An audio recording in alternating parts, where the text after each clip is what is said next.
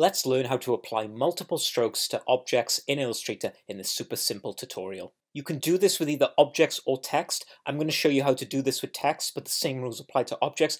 So with your type tool selected, type out your text, select it, right click and create outlines.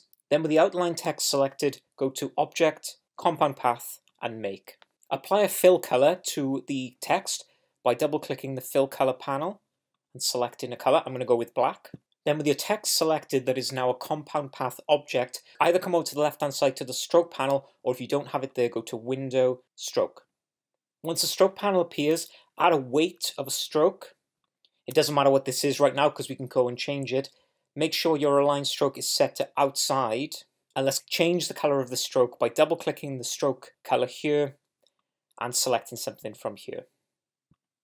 Once you've applied your first stroke, next you need to go to your Appearance panel. You can find this by going to Window, Appearance.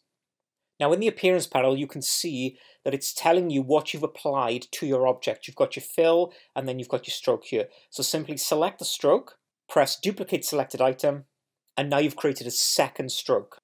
With the second stroke selected, let's change the color by double clicking the color palette here, and we can either select a color from the swatches or we can add a new swatch and select a color manually here. I'm going to set this to a red. And then from here then, if we up the weight of the stroke, we can see that it's appearing behind the first stroke.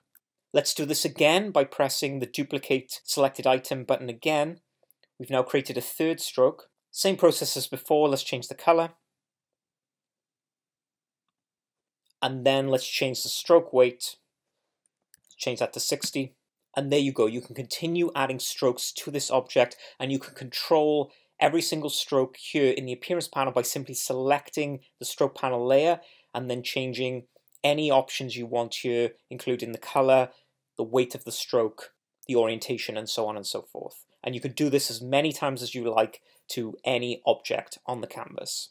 So there you go, super simple way to add multiple strokes to objects and text in Illustrator. Really hope you found this tutorial helpful, and if you did, don't forget to like and subscribe. Thanks for watching, and keep on designing.